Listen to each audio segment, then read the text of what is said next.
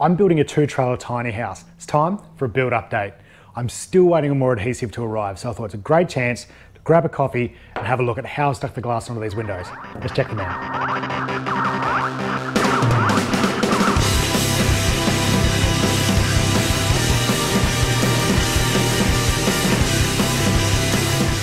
So coming up with an adhesive system for these windows turned out to be kind of challenging, and there's a couple reasons for that. The first was how I was sticking the glass to the windows. I really wanted to use natural hardwood for my windows, but I didn't want them exposed to the elements. I just didn't want the hassle of having to maintain timber on the outside of my house. That meant sticking the glass on the outside of the timber and means that the glass is unsupported. Now that's a problem because it meant that I ended up with this unsupported lap shear joint where the adhesives is the only thing holding the glass on. So critical that somehow I can make sure that this adhesive is going to be strong enough to hold the glass on. Second, because the glass is going onto the face of my window frame, the adhesive ends up being exposed to UV through the glass. So UV directly hitting the back of the adhesive, which creates problems with degrading the adhesive. So what I was going to use was a high strength polyurethane sealant, and that's what they use on car windscreens. The problem with that is it turns out that stuff is not UV stable. Now on car windscreens they don't have this problem because they have a black band of baked on ceramic on the windscreen, which forms two tasks. First of all, it's aesthetic, so it hides all the adhesive, but also stops UV getting through to the adhesive and breaking it down. Now, in my case, getting ceramic baked onto my glass was just out of the question. I don't even know where to get that done, never mind pay for it.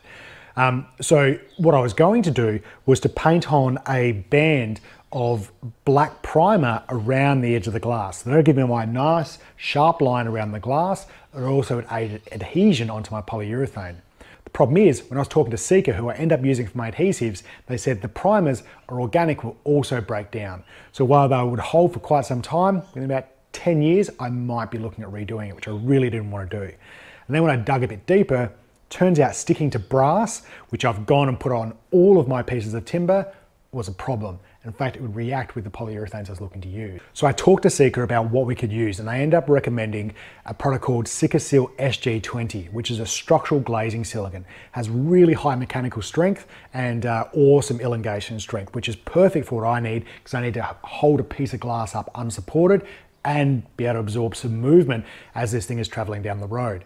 It's UV stable, sticks directly to glass, and with the right primer, I could stick it onto the brass. So it's perfect. Problem I then had was, how do I form my black band around the edge of the glass? Now, the adhesive is UV stable, so I could use that, but it's adhesive, so it's difficult to be able to apply onto the glass and get a nice sharp line. The other option was, there was talk of a 2-pack I could put onto the back of the glass. Now, there was mixed answers about 2-packs, whether or not they'll stand up to UV. Apparently there is one, I think they use for glass splashbacks, that I could have painted a black band on the edge of these windows and would be UV resistant and block UV getting through the adhesive. So I could have used my polyurethane if I wanted to, but also give me a nice sharp line. Now I never actually found the name of that stuff, so I didn't go with it. Instead, I ended up using the SG20 to form my band, and I'll show you how I did that in a moment. So let's have a look at the bonding process that I've used to stick the glass onto my windows. Here we have a cross section of my windows. We've got the Victorian ash here that I machined up. We've got the brass angle capping the piece of timber. And on the back here, I've got my Colorbond weather strips that I've adhered onto the back of my window. The first step was to tape up the brass that I polished on the inside of my windows. I then had to prep the brass ready to start the bonding process. I've sanded back all my brass, which helps get rid of any oxidization and impurities that are on the brass. I then washed it all with acetone. That gets rid of any sanding dust, any oil from my fingers, or anything else that may have gone onto the surface. So I should have a good clean surface. The sanding also helps key the surface to give a better bonding surface for the adhesive. The first step in the bonding process was to hit it with Seeker Activator 205. Now that's basically an alcohol-based cleaner which makes sure the surface is completely clear of impurities, but also has some additives in it that aids adhesion to the surface. I applied that, cleaned the surface, and let that flash off for about 10 minutes. Next, I primed the brass using Seeker Primer 210, and this stuff here was key to getting the adhesive to bond onto a non-ferrous metal. I used a woolen swab to wipe the primer onto the brass and had to work my way around the window. This stuff starts setting almost instantly, so you have to get the coverage about right as you're moving around because you can't really go back and touch it up. I then need to wait for that stuff to flash off, and depending on the temperature, it's about 30 minutes. That means it's no longer tacky and it's ready to receive the adhesive. I also then have a maximum working time with this stuff, about 24 hours. If I don't get the adhesive on in that time, I need to reprime. Once the primer was flashed off, I then applied a glazing tape along the inside edge of my brass here. And that provided two benefits. The first was that it gives me a nice, neat, compressed foam edge between the brass and my window on the inside, so I don't have a messy adhesive line that I need to deal with. The second was when I had my glazing tape on the inside here, when the adhesive was compressed, instead of pushing inside and going in all kinds of directions, it pushed out to where I was going to tool it off against the outside of the window. So with the glazing tape on, the window frames are now ready to run a bead of adhesive. But before that, I had to prep my glass. So we talked about I need to get a nice sharp line around the edge of my glass to hide that bed of adhesive. So what I did was tape up the glass and then with a Stanley knife and ruler, run around the edge of my glass, scoring my tape, but it gave me an even taping all the way around the edge of my glass. Once I'd done that, I taped up the edge of the glass to stop any adhesive getting on the face of the glass, which made it much easier to work with as I was tooling it off. So now I'm ready to run the adhesive and bond the glass onto the window frame. So the first thing is to run the bead of adhesive around my window frame. But before I do that, there's something important about how I've cut the tip of my adhesive gun. You can see there's a V groove in the end of the tip, which allows me to run a bead at a consistent height. So the first part is to run the bead of adhesive onto my window frame. Get the gun with the wedge facing out and hold it at right angles. I run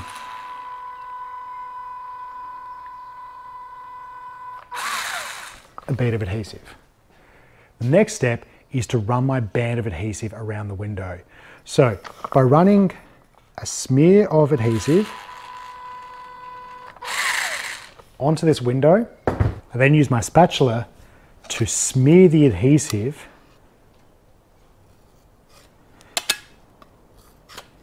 creating an even film of adhesive on the glass. Then when I remove the tape, which if you're watching me on Instagram, I forgot to remove the tape multiple times and ended up putting adhesive on this glazing tape, and it was an absolute nightmare. I'm not going to go into that right now. But you can see with the tape removed, I get a nice sharp line of adhesive that gives me that black band around the glass. Now I get the glass and I have to set it onto the frame. When it sits down, I line up the edges, setting the glass down onto the frame, and then press it down, which presses out that bed of adhesive, leveling it out, giving me an even, consistent bed of adhesive. Now it's important that I don't want to push down too much here because I actually want a bit of thickness in my bed.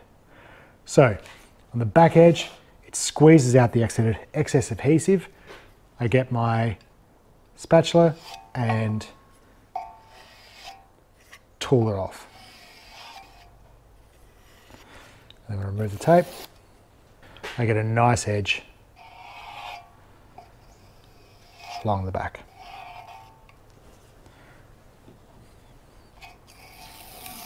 Now with the glass adhered on, I get a completely waterproof seal on the outside. On the inside, I get a nice sharp edge between that brass and glass with that compressed foam, and I don't have any adhesive squeezing onto the inside.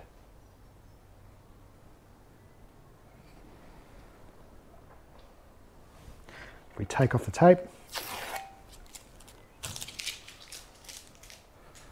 get a nice smooth line inside. Last thing we'll have a look at is condensation.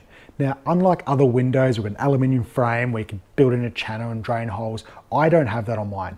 And I really don't want water pooling on top of my brass and timber. So what I've done is built that into how I've stuck the glass onto my window frames. On the bottom of the window, I've actually set my glazing tape back in 3 mils from the edge of the brass, whereas on all other sides it's level. What that does is gives me a channel at the bottom of the window where water from condensation can collect. When I've adhered the glass onto the window frame, I've actually cut notches into the glazing tape and then made up these small nylon forms that I insert into the adhesive. So what I do is I include them in the adhesive And once the adhesive is cured, I can pull these out. They don't stick to the adhesive because they're nylon. And that leaves a nice rectangle hole through my adhesive. Then once I've pulled them out, I've got my glass on, I just get my small scribe tool and I can remove my piece of glazing tape, leaving a hole through my glazing tape that leads into the hole in my adhesive. And now, when water condenses on this glass, it runs down into that channel, to that foam, that's a closed cell foam, and it can run along that channel down through the holes that I've put through my adhesive. That then runs to the outside of the window, where the water that comes through that hole can run down onto a flashing that directs it away from the house. So the burning question is, will this adhesive be strong enough to hold the glass onto these windows? And I have to be honest, I didn't know. As I've been designing these windows, I was pretty confident it was going to hold, but I had no evidence to support that. So by chance, I ended up on the phone with an engineer from Seeker who was able to give me some information, at least in layman's terms, of how that calculation is done. And in general, it's kind of adhesives had a strength rating measured in millipascals. You can convert that to newtons. You can, using the weight of the glass and the force of gravity, you can work out how many newtons have been applied. And then based on the surface area of the adhesive, you can kind of work out how much weight the adhesive could hold. Interestingly, with a safety factor of 10 on my frameless corner window, which has my heaviest piece of glass and the least amount of adhesive, it can hold 10 times the weight of the glass. Then on a big window like this here, and a safety factor of 10, it can hold maybe 15 to 20 times the weight of the glass, which actually gives me a level of comfort that I'm not completely off the mark, and this adhesive can actually hold the pieces of glass on as I bounce down the road. So that's the windows. I am so close to having these things finished. I can't say how happy I'm about that. I severely underestimated just how much work it was going to be to make these things. So I'm just waiting on some more adhesive, and I've got 2 more pieces of glass to set. Once they're set, I've just got to wait for the adhesive to cure for a little bit, and then I can put them into the house, which I cannot tell you how excited I am to do, because the poor thing has been sitting out there for weeks on end and hasn't changed. So to put these windows in there is going to be a huge transformation for the house, and actually mean it's going to start taking shape. So hopefully the next coming weeks, I'm going to be able to start to put windows in. You guys know the drill. Don't hate, educate. Comment down below if you see something in this video that can be improved. If you have any questions about the adhesives or the bonding process, please ask down below and I'll respond to you if I can. In the meantime, go build cool stuff. I have heaps of work to do because I need to get moving with that house, and I'll see you guys soon.